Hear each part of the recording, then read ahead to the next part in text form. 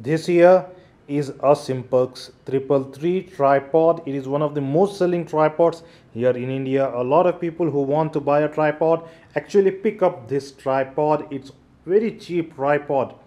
But is it worth buying? Is it worth all that money? Is it worth picking up for the price and also for your purpose?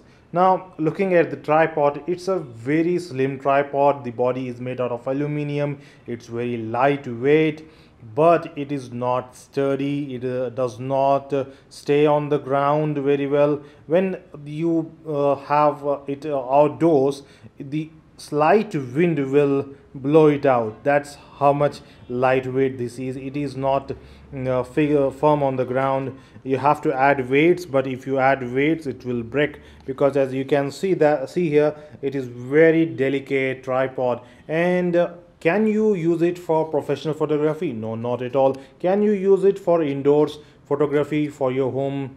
Yes, definitely you can use it inside your home, or even if you want to film your friends and all that. But remember that if you want to go for anything professional, you have to buy a good tripod.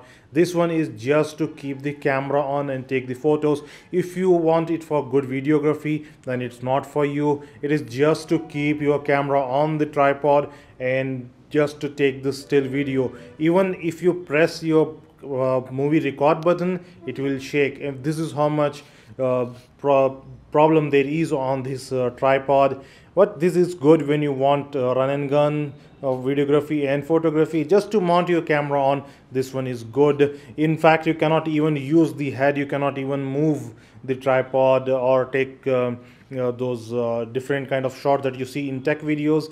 This is not the tripod for that.